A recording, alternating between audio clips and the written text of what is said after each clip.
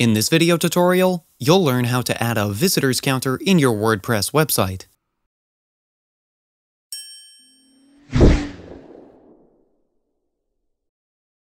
If you want to keep track of how many users visit your website, you can do that very easily using a plugin. To do this, first you need to install and activate the WPS Visitor Counter plugin. Now, I've already installed it, but if you need help installing a plugin on your website, we have a video explaining how to install a plugin. I'll link it in the description below. Now, go to Settings and click on the WPS Visitor Counter. Now, from here, you can choose the counter style. So I'll select this one, and you can uncheck this option so it doesn't display the Powered by WPS Visitor Counter on your site. Then click on Save Changes. Once the changes have been saved, you can further configure the plugin from here. You can change the title from here, change the font color from here, and then here you can choose the data you want to display. It can be a daily count, a weekly count, or a monthly or even a yearly count.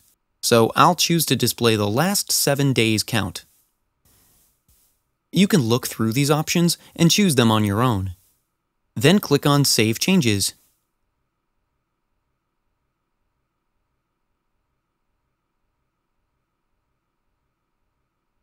Now, we will use this shortcode to display the counter on the website.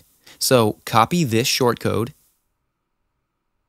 and I'll display this counter on my sidebar. So, I'll go to Appearance, then Widgets,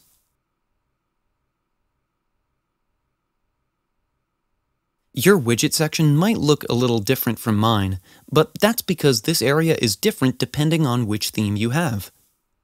So simply drag and drop the text widget on the sidebar, and then just copy this shortcode here. Then click on Save, and you're done. Now back to the website. I'll just reload the site. And as you can see, a counter is now displayed which shows the number of visitors I had on my website. This is how you can add a visitors counter in your WordPress website. That's it for today's video. If you have any questions or comments, please leave them in the comments section below. And if you like this video, please click on the like button.